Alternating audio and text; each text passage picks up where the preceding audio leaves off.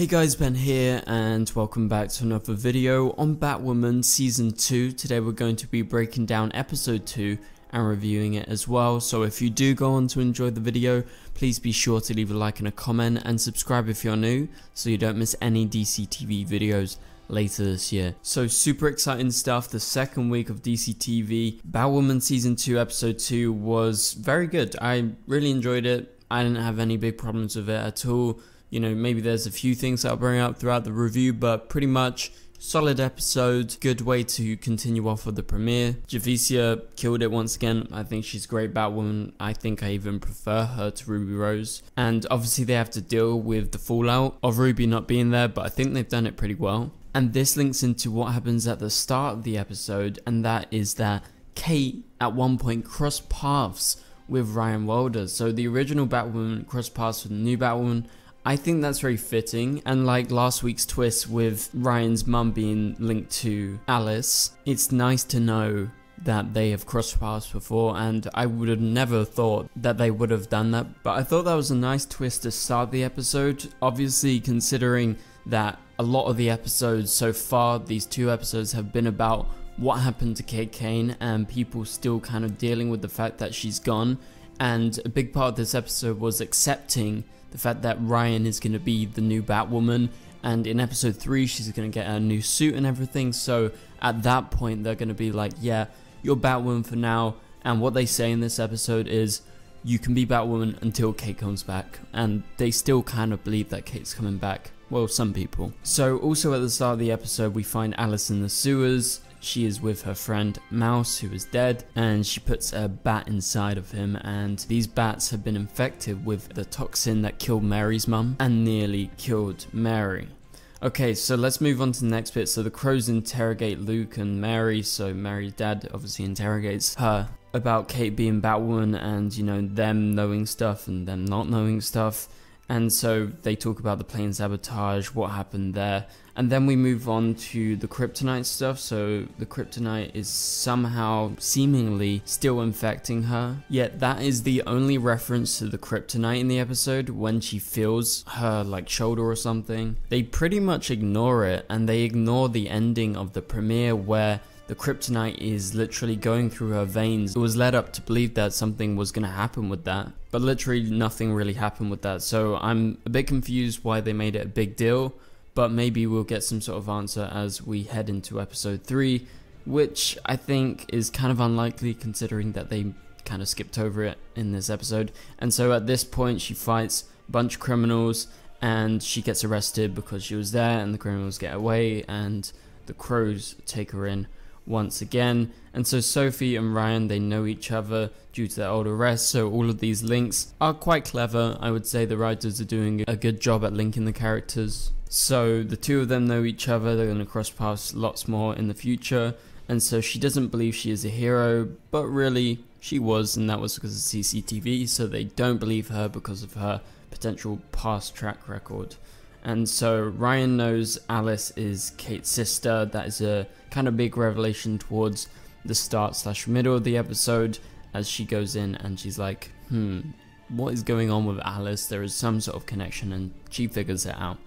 And so Alice at one point reveals that she doesn't think Kate's plane crashed, and this was in the car scene. So with this, I wonder if there's an actual future where Kate actually does survive, and if Ruby agrees to come back, maybe she does come back at some point. So I think the fact that they are leaving it up in the air and people are questioning, did she survive, while some people are saying, yes, she definitely died, definitely leaves it open for Kate to return, if she did in fact survive. And so it's at this point that the bat comes out of Mouse, Alice's friend, and Ryan, it's revealed, she's afraid of bats. That's a nice little nudge right there, which I had a giggle to. Okay, so moving on past that bit, Ryan shows up as Batwoman, and there is this Batwoman protest asking for the bat to come back. And so she's standing on the roof, she's kind of being instructed what to do, how to look like Batwoman. At one point, one of the people in the crowd notices that Batwoman's on the roof, and they all kind of go a bit crazy. And it's at that point Alice shows up on the roof. She faces off against the new Batwoman. Obviously she doesn't know who she is under the mask, but she knows she's new.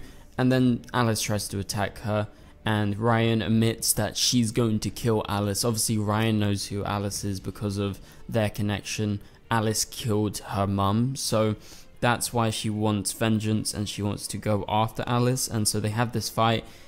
I thought the fight was not that good. I thought the choreography was a bit weird. It didn't look like the punches were hitting or anything. So again, maybe this is the biggest flaw of the episode, but it's not that much of a big flaw because I can look past it because there was a lot of cool stuff in this episode. And so Batwoman gets attacked by bats on the roof. They are carriers for the toxin that killed Mary's mum. That was the big kind of revelation at that point. And so an obvious relation to the virus and what's happening in the world. Bats flying around, bats infecting people. You know, they've written this stuff during the pandemic, so I mean, it's pretty obvious. But anyway, Batwoman gets into Batmobile. She leads the bats, following her because she has the signal that is attracting the bats. That's how they came for her in the first place. And so she gets into the bus. She tells the driver to get out. Well, it's not a bus, it's a Crow security bus. And then she leads the bats into that bus and, you know, she locks them in there.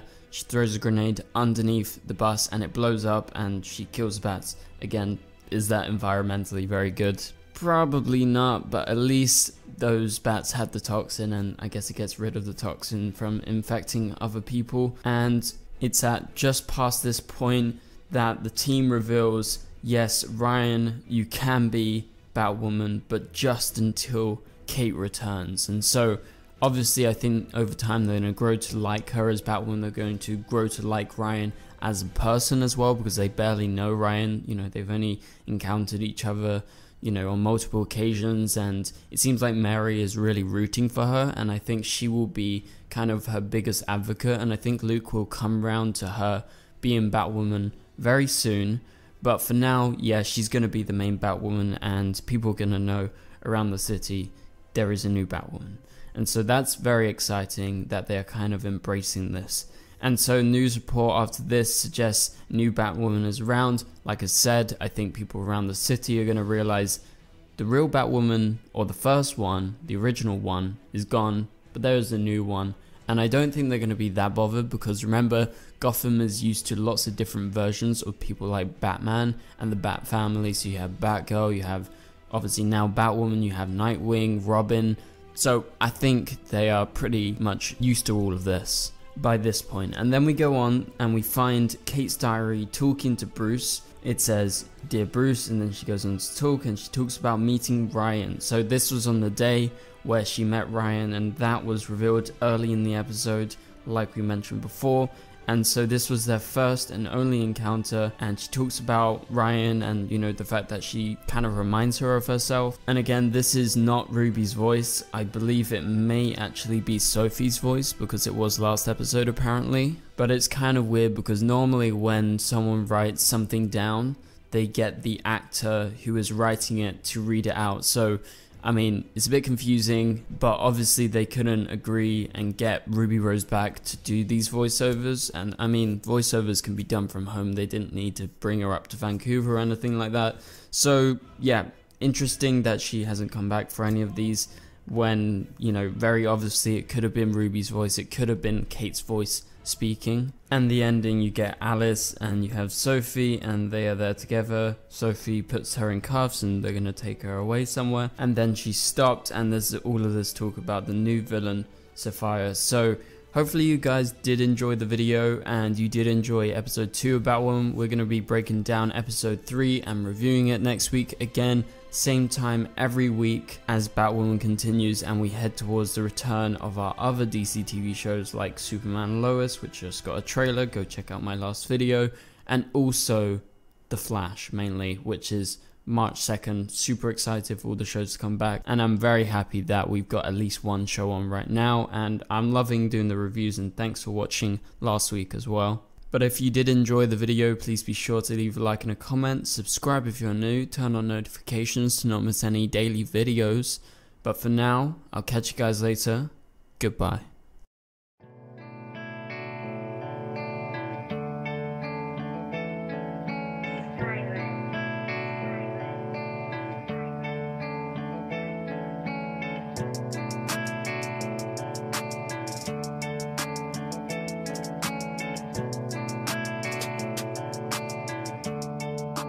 spicy room.